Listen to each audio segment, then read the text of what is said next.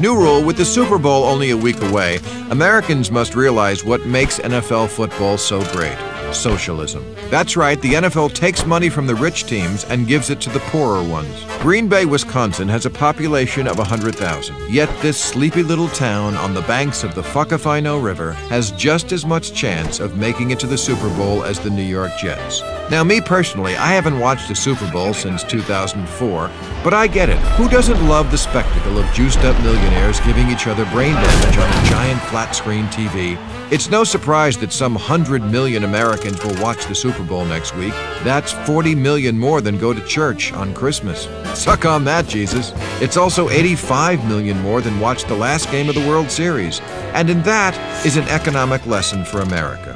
Because football is built on an economic model of fairness and opportunity, more like the democratic philosophy.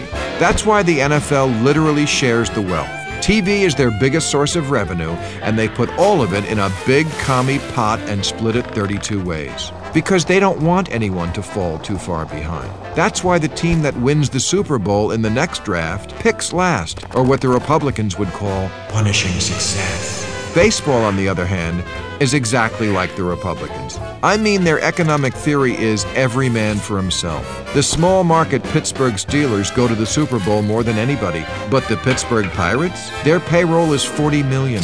The Yankees is 206 million. The Pirates have about as much chance at getting in the playoffs as a poor black teenager from Newark has of becoming the CEO of Halliburton. The same angry white males who hate Obama because he's redistributing wealth just love football, a sport that succeeds economically because it does just that.